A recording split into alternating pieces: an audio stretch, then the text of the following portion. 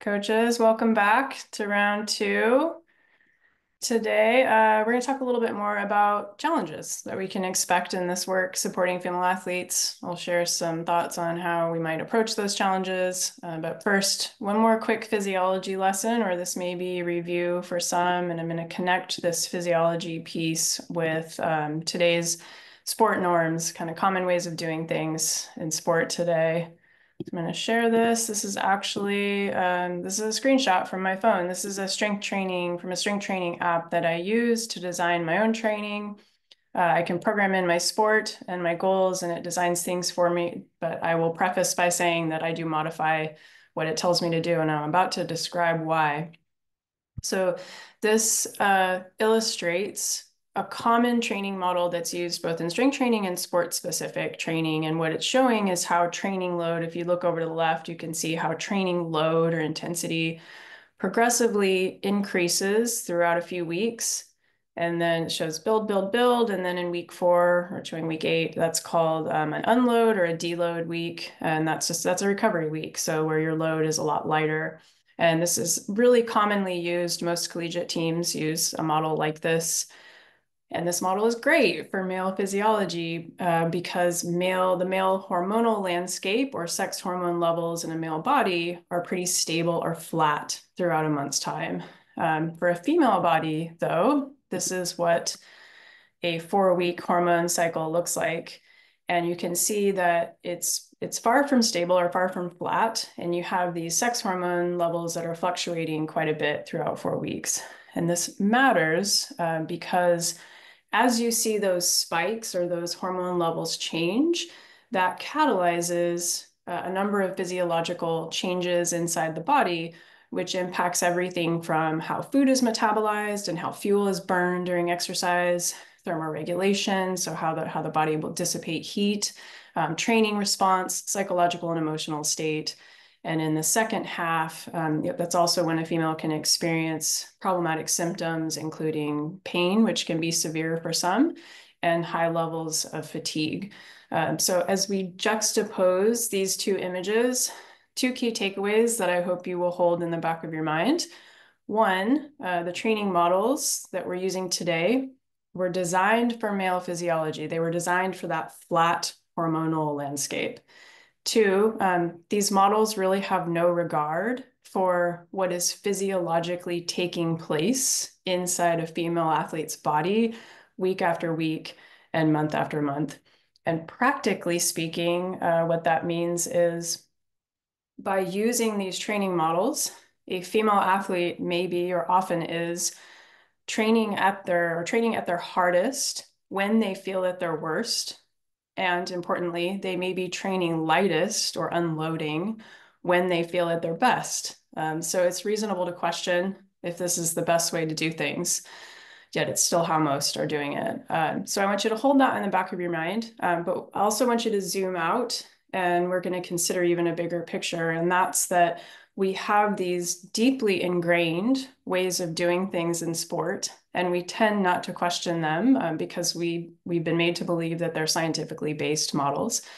And they are scientifically based models. They're just based exclusively around the needs of male physiology because that's who the research has been conducted on. And that's the case in sports science research. It's also the case in medicine and medical research. So for the females or parents listening to this, you'll want to keep that sobering fact in the back of your mind as you consider your own health and health care, or those that you're looking out, that care of those you're looking out for.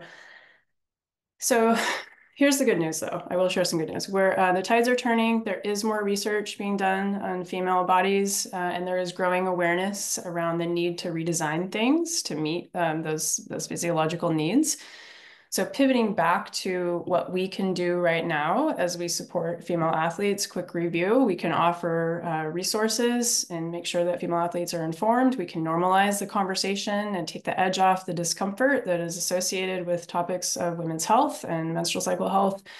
And then 3, really the heart of today's session is we do need to reinforce both the learning and positive messaging for female athletes around their health and well-being. And that reinforcement is necessary because we are trying to change deeply ingrained norms and sport traditions and beliefs. So really, we're looking at trying to shift entire mindsets or ways of thinking and ways of knowing. And that requires patient yet persistent reinforcement, which can feel messy and it can feel uncomfortable. So I actually want to share a short clip of a former student. His name is Broderick. He's given me permission to share this. A little bit of context, he's an alum from our Master of Education Coaching Preparation Program at the University of Washington. As part of that program, students take a sport performance course that includes a female athlete unit. And a couple of years ago, I was really curious to know what our former students were doing with this information and how they were applying it into their coaching and into their leadership. So I interviewed them, which was really fun. And here's one of the things that Broderick shared is he's talking about communicating with female athletes. And now I think having the knowledge that I do from our program, I would most likely say, yeah, of course, let me help you with this. I might not have all the answers right now, but let me go find them. And I want to help you because now I feel comfortable understanding that if an athlete comes to me with this kind of a topic, they most likely want to trust you or already do trust you and feel comfortable enough to have that conversation. So I share this specific clip because I think it illustrates how he's working through an entire mindset change. This isn't just about learning a little bit of information. He's rethinking his role as a coach. He's rethinking the way he responds to female athletes and the way he communicates with them. And as all of this is happening, you can tell, you can feel that he is still uncomfortable.